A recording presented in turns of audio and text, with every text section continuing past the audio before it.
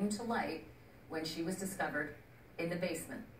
20 years have passed, and yet DNA evidence may just bring a new hope for a breakthrough in this cold case.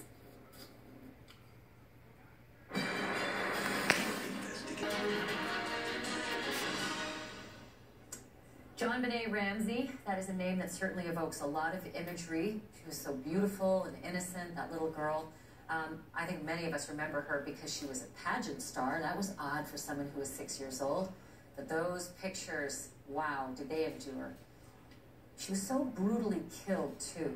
And here we are 20 years later, and the mystery surrounding JonBenet's death seems to grow, and it sure does endure as well. It was Christmas night, 1996. JonBenet vanished from her beautiful home in Boulder, Colorado.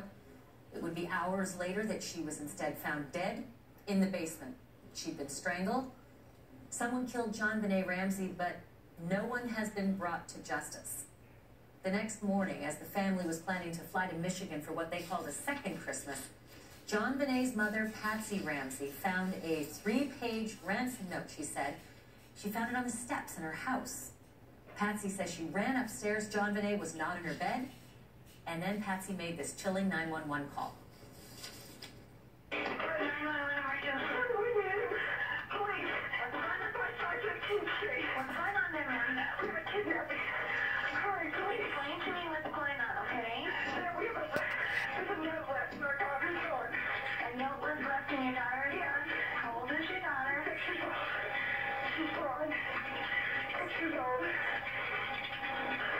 How long ago was it?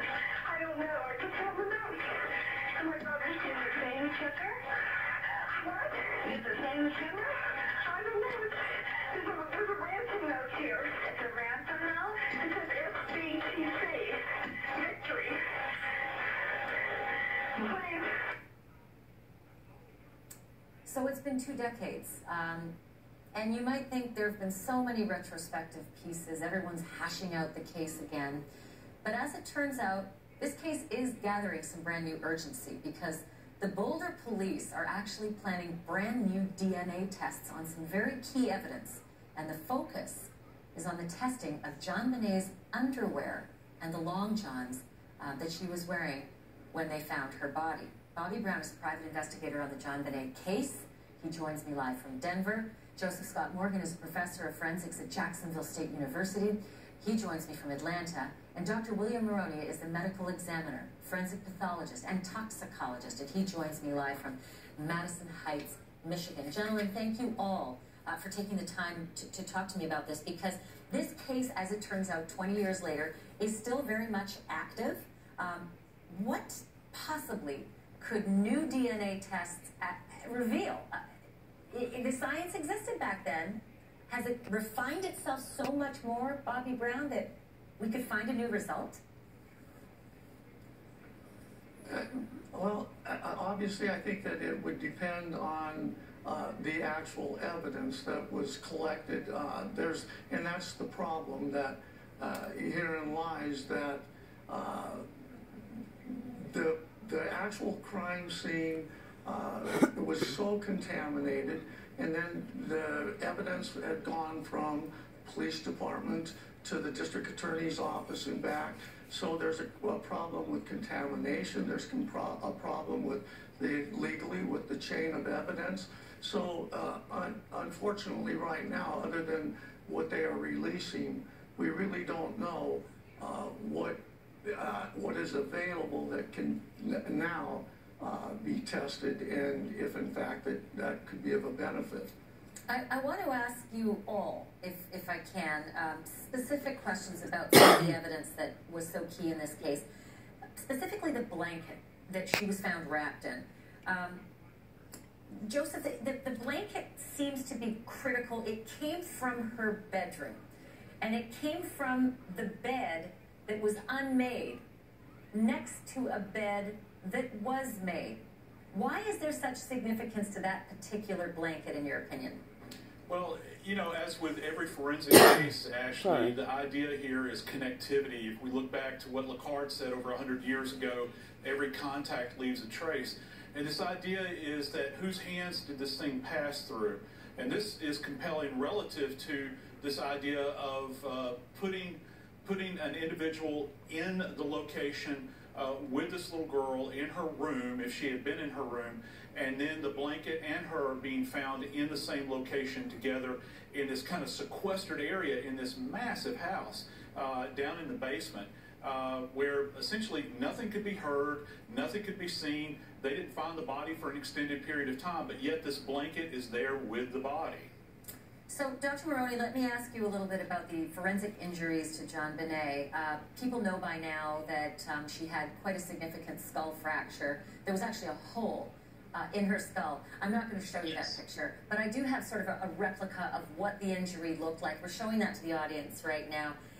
There's been a lot of talk that the hole and the formation, the placement of where that is, matches up with a baton-like flashlight that was found in the home. Is there something to this injury that gives you a clue or drives you any closer to any particular suspects? Well, if you look at how that appeared, when I look at a skull, and if I show you a skull this way, the fracture, the comminuted fracture, the depression, was on the right side. The only way you can have an injury on the right side, if somebody's facing you, is you either have to be left-handed or with the baton or with some linear object, you backhand the skull to create that. And the pattern is that the fracture runs the length. So that shows you that the blunt force trauma was not around hammerhead. It was a baton-like object, like I held up an air freshener can.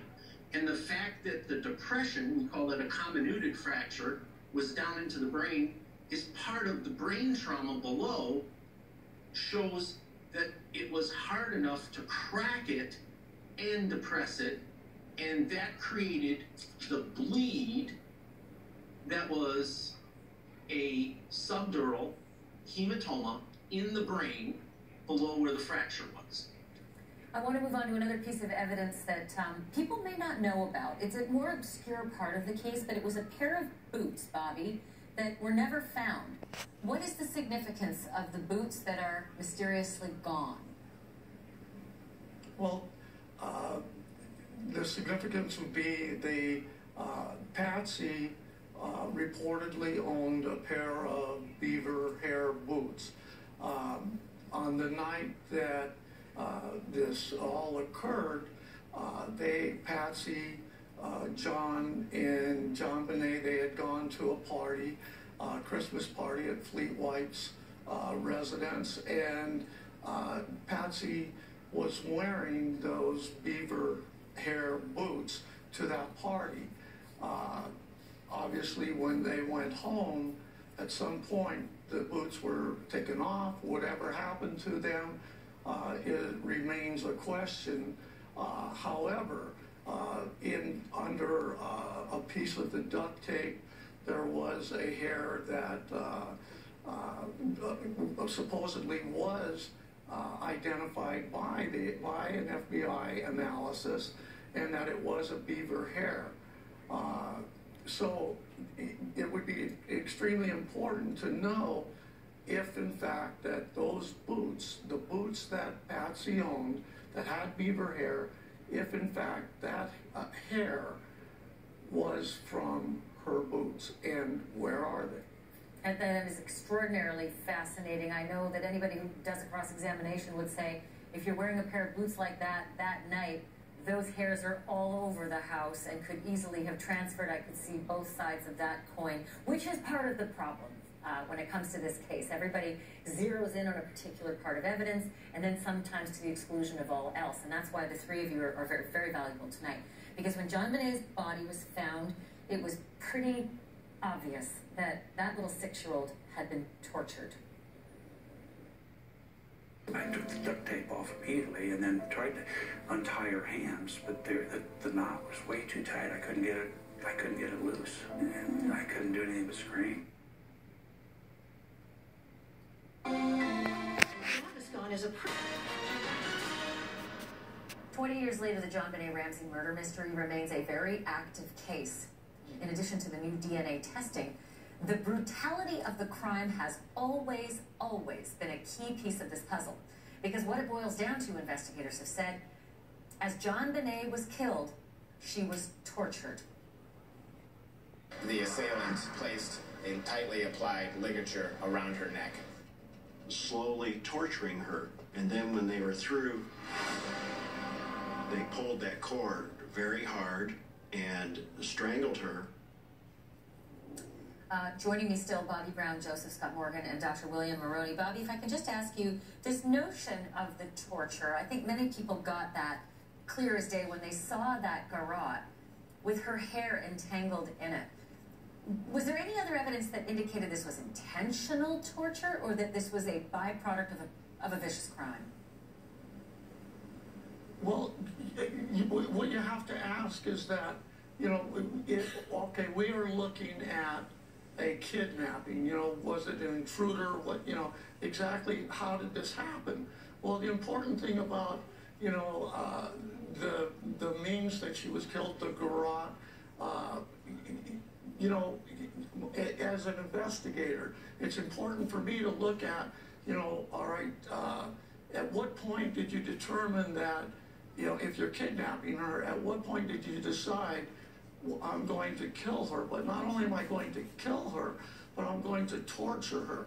You know, did that go towards that type of strangulation?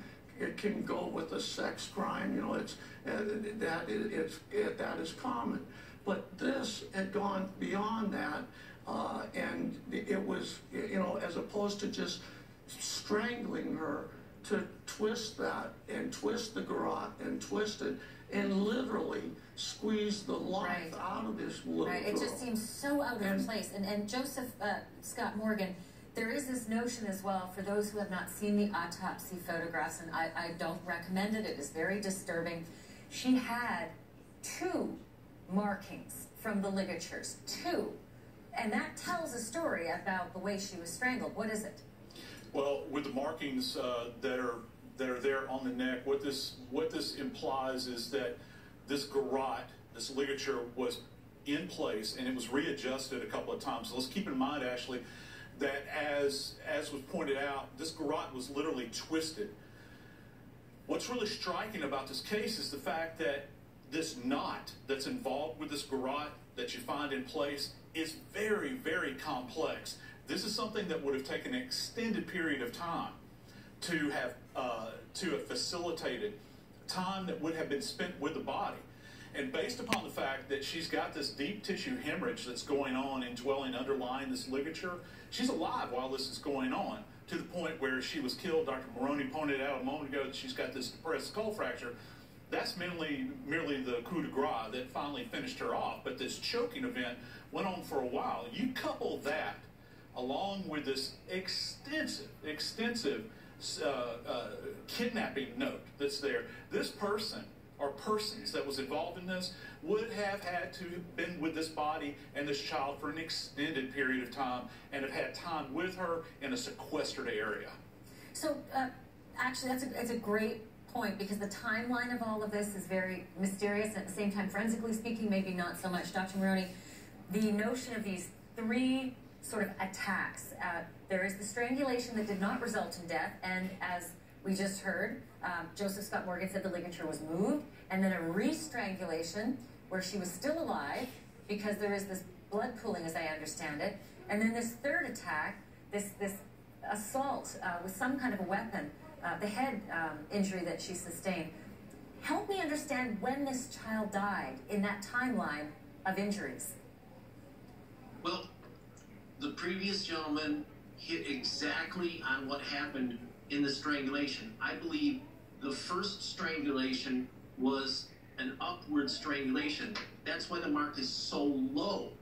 And the second strangulation that was an adjustment is from an upward, which would have been a taller person, an adult, then pulling the deceased backwards. The second strangulation is more midline, where you have thinner muscles and a more fatal effect. And the furrow in the neck created by the garrote shows the vitality of the subject at the time of the assault. So she was awake, and it was very terrible.